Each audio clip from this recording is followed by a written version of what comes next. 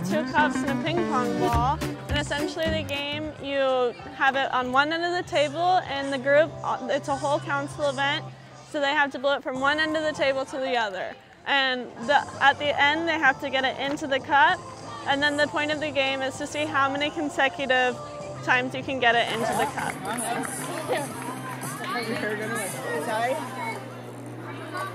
We've been talking a lot about goal setting and like how many do you guys want to go for to start with? Is that like an accurate goal? Do you think you can actually get that? And so definitely goal setting and communication are some life leadership lessons that they're learning.